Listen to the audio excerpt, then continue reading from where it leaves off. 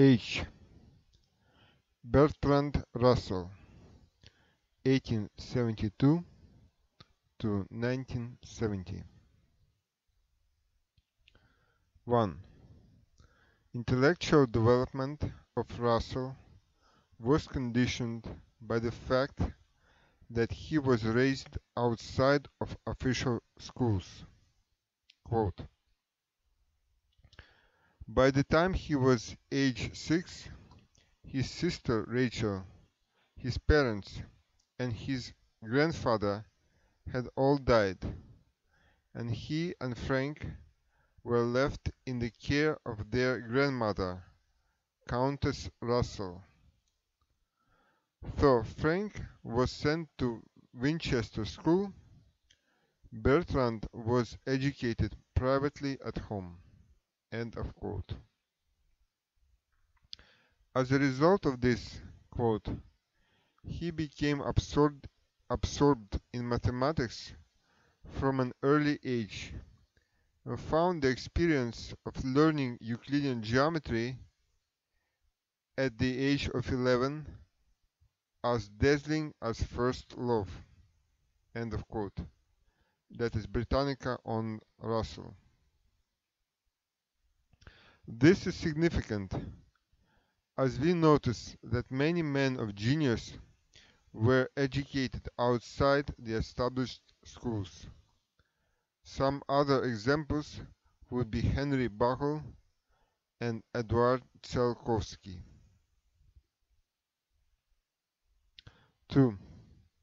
Intellectually, Russell developed in a manner similar to my development. From the study of mathematics, he went on to study philosophy, then became engaged in politics, specifically in opposition to World War I, whereby he became a socialist, and then he went on to discuss ideas of sexual revolution. See his BBC interview from 1959. 3.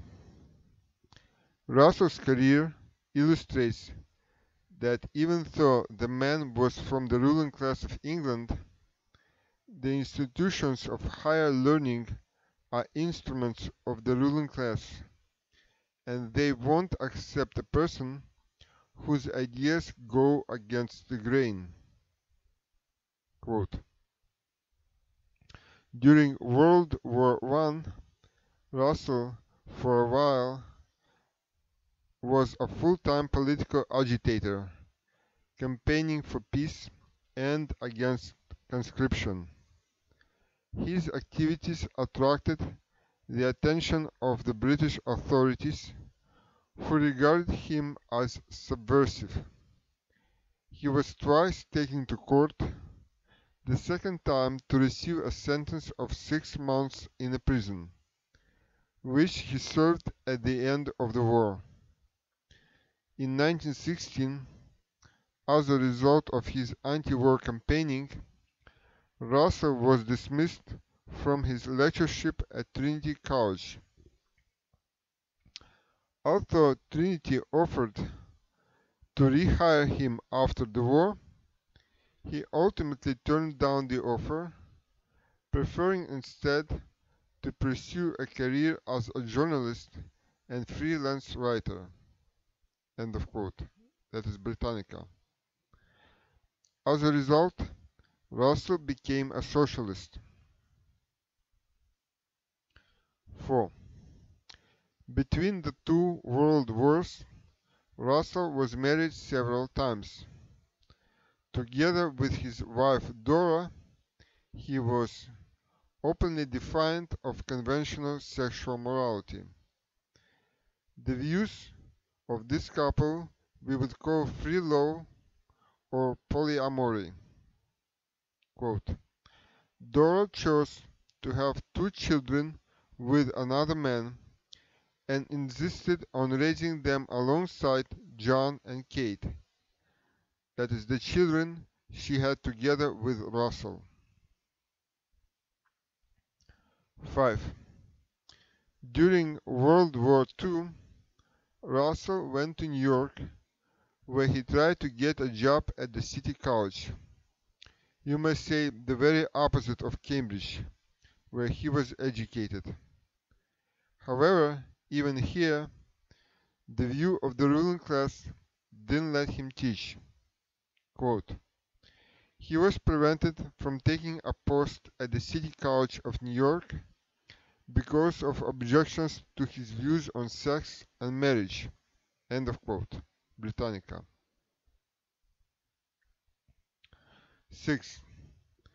A similar instance of dictatorship we encountered recently when a professor was dismissed from a college in the United States for proposing, as a joke, in opposition to President Trump, who suggested bombing cultural sites of Iran, making a list of cultural sites of the United States to be bombed by Iran. Washington Post, January 2020. From these and other similar incidents, we gather that no person, even mildly critical of the ruling class, can or should aspire for a position in the institutions of higher learning. 7. In the book Proposed Roads to Freedom, 1918, Russell compares Marxist theories with facts. These don't quite coincide. 1. Instead of growth in internationalism of the working class, we have a growth of nationalism, for example, as evidenced by World War I. 2. Instead of growing poverty of the mass of population, and specifically the working classes, there is an increasing number of medium and large-scale capitalist companies with a large number of shareholders among the wage earners. 3. Workers of Western industrialized nations have an interest in exploitation of nations that have been colonized. Quote, the psychology of the working man in any of the Western democracies is totally unlike that which is assumed by the Communist Manifesto. He does not by any means feel that he has nothing to lose but his chains. Nor indeed is this true. The chains which bind Asia and Africa in subjection to Europe are partly riveted by him. He is himself part of a great system of tyranny and exploitation. Universal freedom would remove not only his own chains, which are comparatively light, but the far heavier chains which he has helped to fasten upon the subject races of the world. End of quote. From Bertrand Russell's book Proposed Roads to Freedom. Objection number 1 is still true. As for example, there is a growing nationalism in former socialist states. This nationalism stemming from economic interests of the ruling bureaucratic caste, acting in unison with criminal oligarchy. Witness growth of nationalism in China, Russia, etc. I shall not say anything about nationalism of most wage earners from the imperialist countries, such as the United States. Objection number 2 is no longer true. There is a growing poverty among the middle and working classes in the industrialized nations of the world.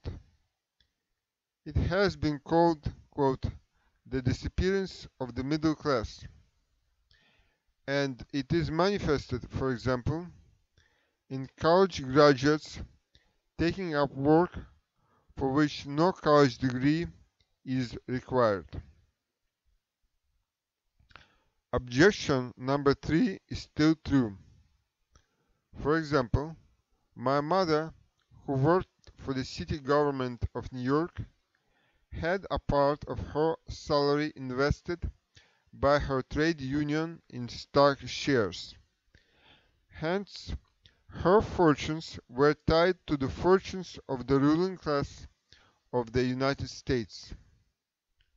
When she comes to Ukraine, a lower exchange rate of the dollar to the local currency hryvnia is bad for her, as it means she can buy less commodities. Meanwhile, it is good for the people living in Ukraine, as it means greater stability and less inflation. 8. In Proposed Road to Freedom, Russell asks an important question on the nature of pay under socialism.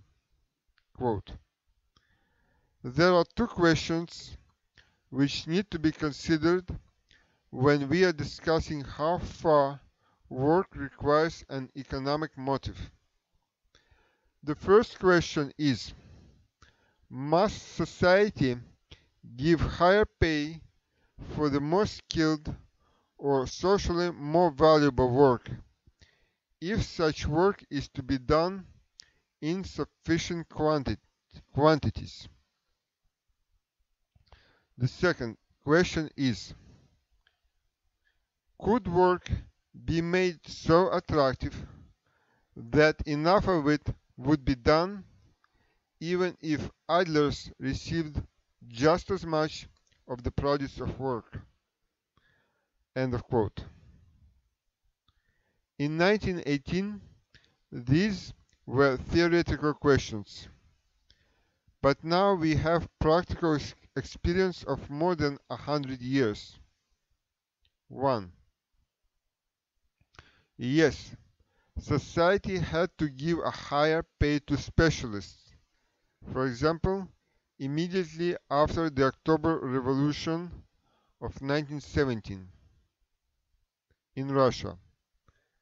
However, today this is not necessary, as a lot of advanced scientific and technical work is done just for fun, as Linus Torvalds, an inventor of Linux system, put it. See his book Just for Fun. 2. The answer to the second question is already given. Yes, work in the sense of creativity can be very attractive, in fact, a way of self-expression, and those who do it can receive just as much as those who are idle. Some subsistence level should be provided to all, including idlers. Sometimes these people will carry with them seeds of the future progress, as for example, such poet as Joseph Brodsky, from the viewpoint of the Soviet state of 1950s and 60s, was an idler. 9. The most important work of Bertrand Russell I consider to be The Practice and Theory of Bolshevism, 1920.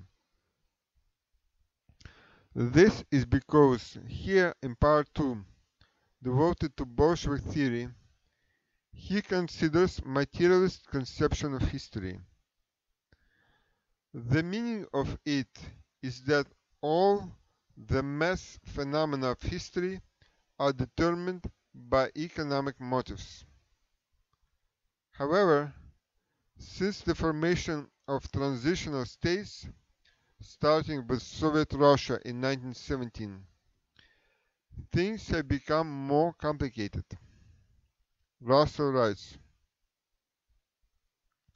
in spite of the fundamental importance of economic facts in determining the politics and beliefs of an age or nation, I do not think that non-economic factors can be neglected without risks of errors which may be fatal in practice.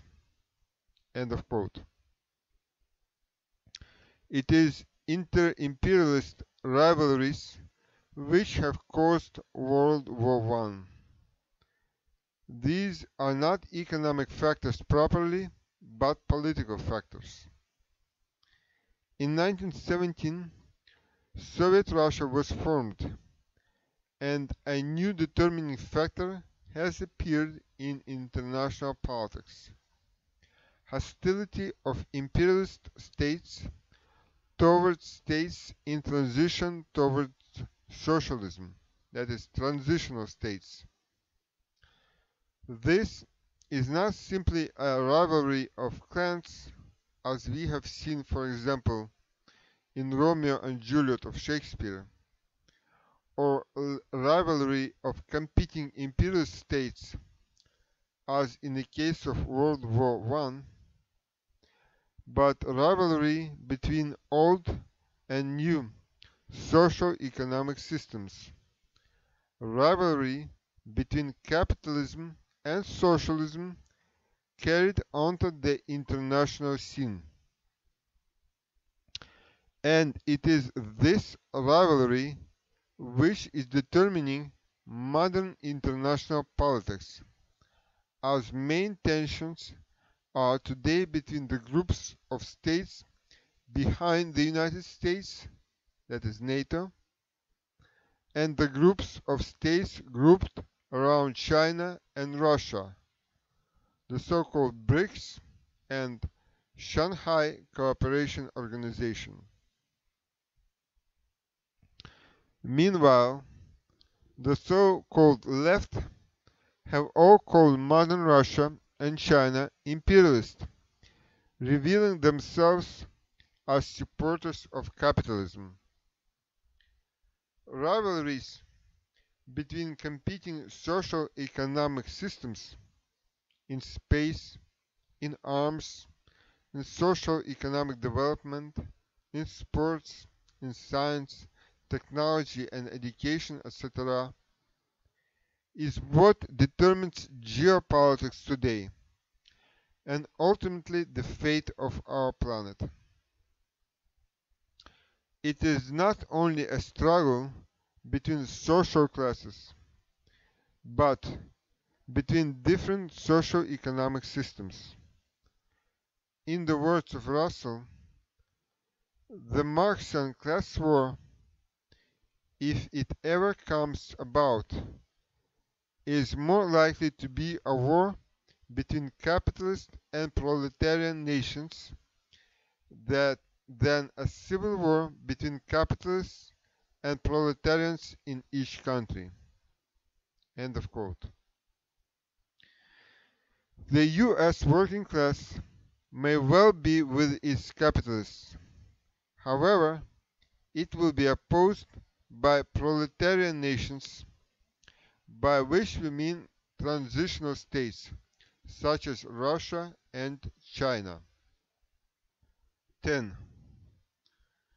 It is curious to observe that the determining factors behind the breakup of transitional states are rivalries between local competing gangs of criminals, that is, oligarchs plus top bureaucrats, behind which we find either an imperialist state or a transitional state. For example, behind the war in Ukraine, we find the EU, the United States, and Russia. 11.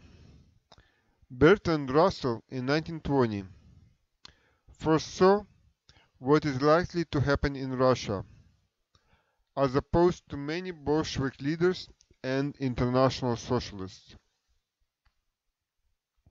Selling oneself to the capitalists is not the only possible form of treachery. It is also possible, having acquired power, to use it for one's own ends instead of for the people. This is what I believe to be likely to happen in Russia. The establishment of a bureaucratic aristocracy, concentrating authority in its own hands, and creating a regime just as oppressive and cruel as that of capitalism. Ultimately, this was caused by the lack of industrial development in the country, and hence a need for dictatorial and oligarchic methods of control.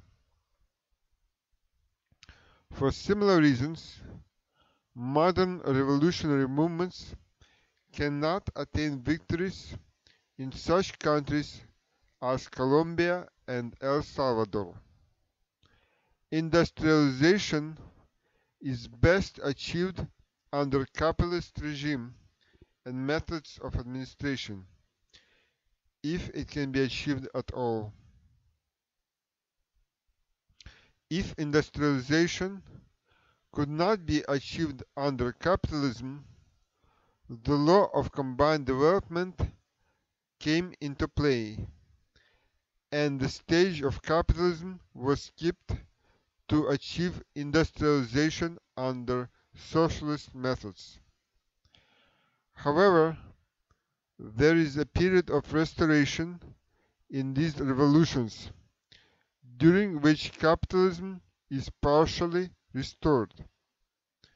Meanwhile, the states which attempt to jump over the stage of capitalism and move to industrialization using methods of socialism cannot do it, as socialism, for example, in the former USSR, China, etc., has discredited itself.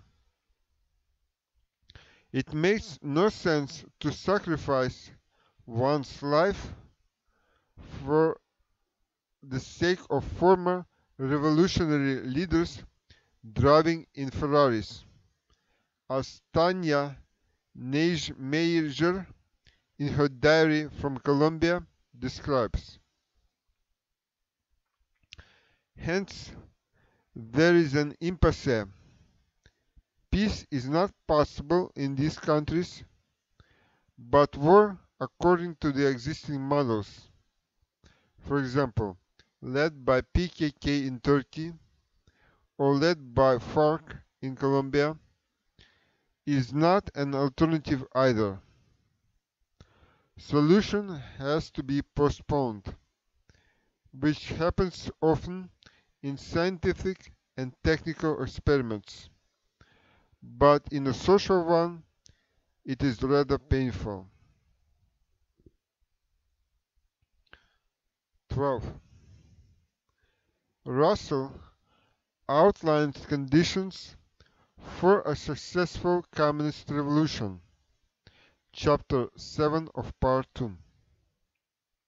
First, that nothing can succeed until America is either converted to communism or at any rate willing to remain neutral. And we know there is no such thing as neutrality in politics.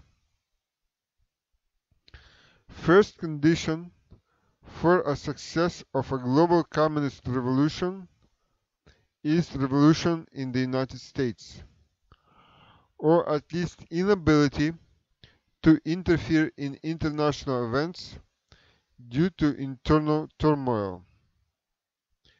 The real question is how to make America communist if it exploits most of the world and its ruling classes share the crumbs of their profits with its population. Russell continues.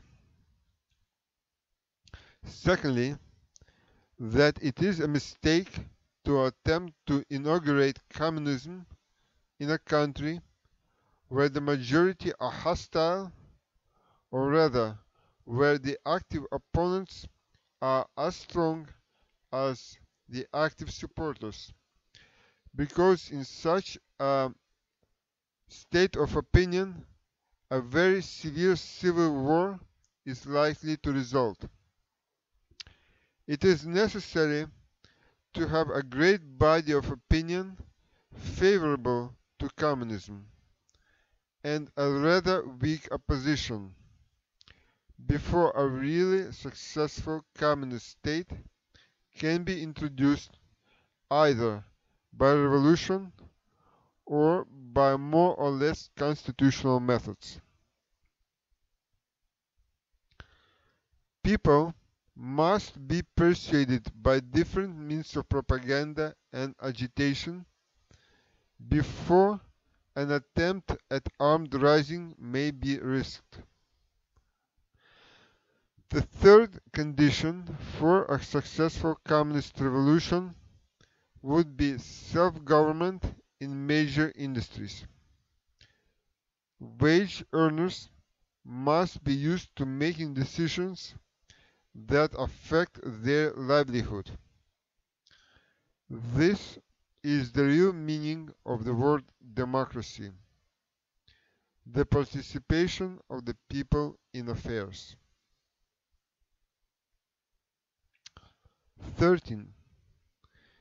In Prospects of Industrial Civilization, written in 1923, Russell continues the topic of self-government by the workers by noting that in the early days of the Industrial Revolution in England, gangs of working men broke up the machinery of the mills, because machinery produced the same output with less labor, and therefore threw men out of work. If working men had control of methods of production in those days, the Industrial Revolution could never have taken place. Hence, there is a need for dictatorship in the early stages of industrialization. Lenin has called for a one-man rule, единоначалие, in industries after 1919. See the so-called trade union discussion. But this is to be replaced by self-government of the workers in societies which have industrialized and developed new, more advanced methods of production, for example, nanotechnologies.